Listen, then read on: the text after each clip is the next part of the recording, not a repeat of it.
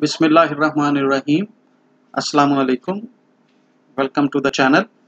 Today we will talk about the chronic suppurative otitis media Atticoantral type, which is also considered as unsafe ear. In previous discussions we covered chronic suppurative otitis media tubotympanic type, which is comparatively considered safe ear. The links for that are given in the description, so you can check it out there. So let's start today's discussion.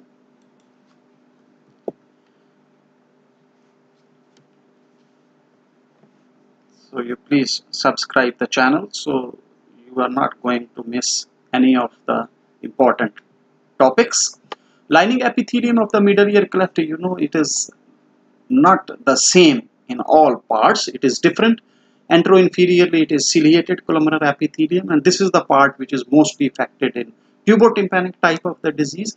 Posteriorly it is cuboidal, and in mastoid ear cell system it is a pavement epithelium, that is flat non-ciliated epithelium, and this is the posterior part of the middle ear cleft which is usually involved in this chronic suppurative otitis media Atticoantral type we are going to discuss. Definition of chronic suppurative otitis media, all of you know very well that this is a chronic disease, so naturally it is a long-standing infection of the middle ear cleft, and it is characterized by either continuous or there can be intermittent discharge through a persistent tympanic membrane perforation. This is the comparison of tubotympanic and Atticoantral type, that why the tubotympanic is safe and why Atticoantral is unsafe. Atticoantral is unsafe or dangerous because it involves, first thing is posterior part of the middle ear cleft, and it is associated with an attic or marginal perforation. It is a bone eroding process due to the presence of the cholesteatoma or the granulations or osteitis, and the risk of complications is higher. Etiology and bacteriology is the same as we discussed in tubotympanic type of the disease, and it is characterized by persistent or intermittent discharge, and this discharge is scanty, foul smelling. Occasionally it can be blood stained. With hearing loss, perforation in case of Atticoantral type, it is either marginal, that is posterior part of the pars tensa is usually involved, or there can be a perforation in pars flaccida, which is also called as attic perforation. And then cholesteatoma is the hallmark of this Atticoantral type of the disease. So this is how the attic granulations may appear on otoscopic examination. Pathophysiology of the disease is that, as I just mentioned, that cholesteatoma is the hallmark of this disease. In addition to that, there can be osteitis and granulation tissues. Granulation tissues, here it may fill the attic, antrum, posterior tympanum, mastoid, and these granulations, they will bleed on touch, and if a polyp is there, it will be a fleshy red polyp in the external auditory canal. Then there can be cholesterol granuloma, as the name indicates. This is a mass of granulation tissue with foreign body giant cells surrounding by the cholesterol crystals. Then we call it as cholesterol granuloma. Then ossicular necrosis due to the destruction, and this destruction may be limited only to the long process of incus, or it may also involve stapes suprastructure, handle of Malleus, or even the entire ossicular chain, and definitely there will be greater hearing loss. Then your patient may be what we call as cholesteatoma hearer. What does it mean? That the cholesteatoma is filling whole of the middle ear cavity, and it is acting as a source of conduction of the sound from the external ear to the inner ear. So after removal of this cholesteatoma surgically as a treatment of this disease, the hearing may worsen. So this is what we call as that particular patient is actually a cholesteatoma hearer. What is cholesteatoma? It is a three-dimensional epithelial and connective tissue mass in the form of a sac with a lining of stratified squamous epithelium stratified squamous epithelium, and it is filled with desquamated debris frequently containing the cholesterol. It is also called as keratoma or epidermosis. Keratinizing squamous epithelium in the form of a sac. It may involve the whole middle ear cleft. There is tendency to recur, and it is progressive and independent growth at the expense of underlying bone. So it goes on expanding. So this is how the flakes of this cholesteatoma, whitish flakes, may be visible. So this is presence of keratinizing squamous epithelium in the middle ear or the mastoid, or in other words, some people call it as that this is the skin in the wrong place. It has got two parts, that is the matrix with a central white mass, that is a keratin. So this is the normal ear, and here you can see this is the cholesteatoma. And this is the matrix, and here is the keratin whitish mass. Outside is the bone, and gradually it goes on expanding at the expense of this underlying bone, and it can go beyond the confines of the bony confines of the middle ear cleft. Cholesteatoma is classified into congenital and acquired. Acquired can be primarily acquired and secondary acquired cholesteatoma.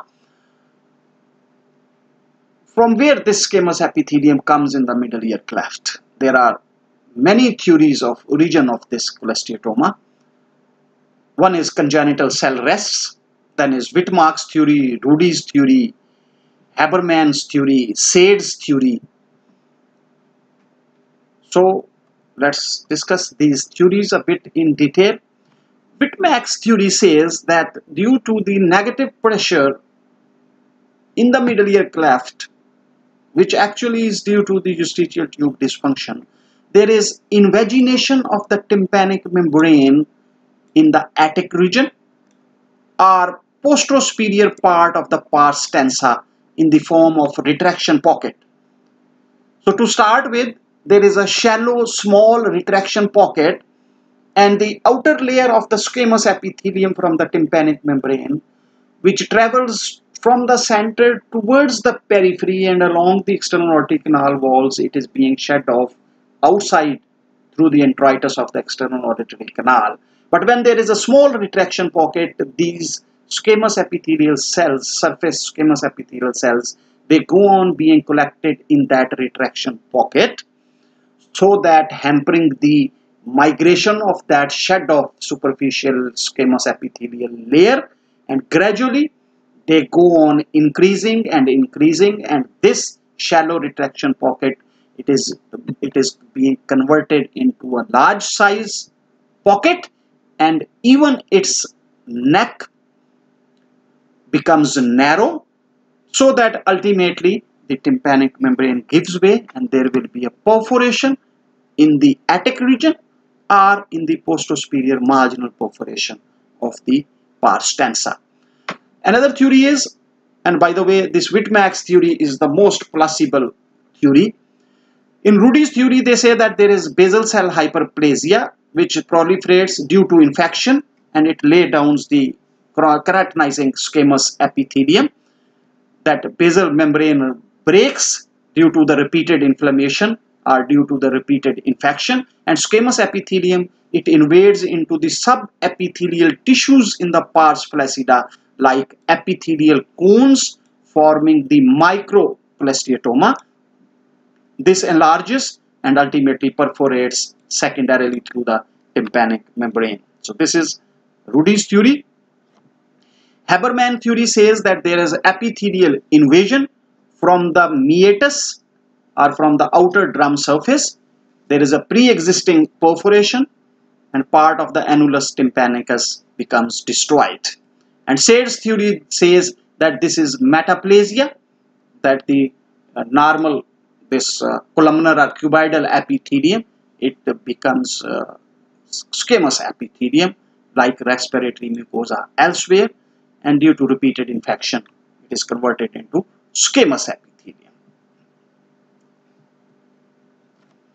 So this is the retraction pocket. To start with, this is very shallow, small one, and gradually it is increasing, and this outer squamous epithelium which is being shed off, it is being collected in this one, and ultimately it gives way. This is basal cell hyperplasia, the Roddy's theory, that there is microcholesteatoma, and this is how it gives way ultimately with the posterior marginal perforation. Congenital cholesteatoma. Embryonic epidermal cell rests in the middle ear cleft or the temporal bone. They are seen in the middle ear, petrous apex, cerebellopontine angle. In the middle ear, there will be a white mass behind an intact tympanic membrane. So there will be no perforation in case of congenital cholesteatoma, and it will cause conductive type of hearing loss. And it is discovered usually on routine examination, or meningotomy is being done for some other reasons. It may spontaneously rupture and then it can start discharging. So congenital cholesteatoma, not only in the middle ear, but it is present in other parts, that is petrous apex and cerebellopontine angle. So this is the petrous apex. It can be in this side, or it can be there at the cerebellopontine angle. It can be present there, or behind an intact tympanic membrane there will be a whitish mass which we call as congenital cholesteatoma.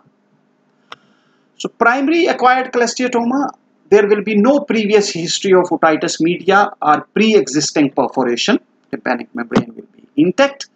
Invagination of the pars flaccida and persistent negative pressure in the attic region leads to retraction pocket with accumulation of the keratin debris, which we discussed in Whitmack's theory, and ultimately infection, and it expands and it perforates into the middle ear. Basal cell hyperplasia, we just discussed proliferation of the basal layers of the pars flaccida induced by subclinical childhood infection. And the third possibility is that squamous metaplasia. Normal pavement epithelium of the attic undergoes metaplasia and converted into keratinizing squamous epithelium due to repeated infection. So this happens in primary acquired cholesteatoma. In secondary acquired cholesteatoma, already there is a pre-existing perforation in the pars tensa, and it is associated usually with posterior marginal perforation and migration of the squamous epithelium, that is keratinizing squamous epithelium of the external auditory canal and the outer surface of the tympanic membrane. It migrates through the perforation into the middle ear, or there can be metaplasia due to repeated infection of the middle ear through the pre-existing perforation. So this is what it is called as secondary acquired cholesteatoma. This is attic region, and this is in the posterior marginal perforation. So how cholesteatoma expands and causes the destruction of the bone? It enters the middle ear cleft and it invades the surrounding structures. So attic cholesteatoma, it can extend backwards into the aditus, and through the aditus it can go into the mastoid antrum and mastoid air cells. Downwards it can go into the mesotympanum, and medially it may surround the incus and the head of the medius. It destroys the bones, ear ossicles, and erosion on the bony labyrinth as well. There is a release of different enzymes which help in the destruction of the bone, like collagenase, acid phosphatase, proteolytic enzymes like osteoclast, mononuclear inflammatory cells.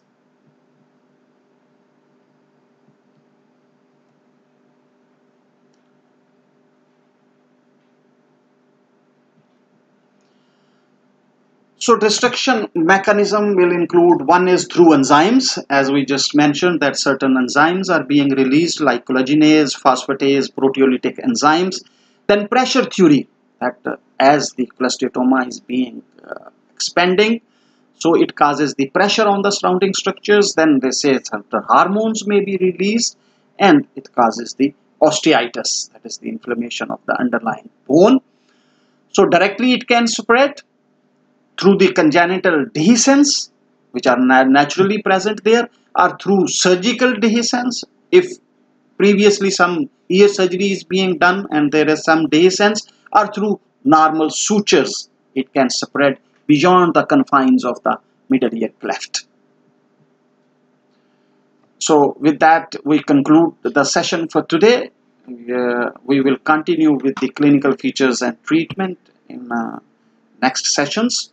So if you like the content, please subscribe the channel, and thank you very much.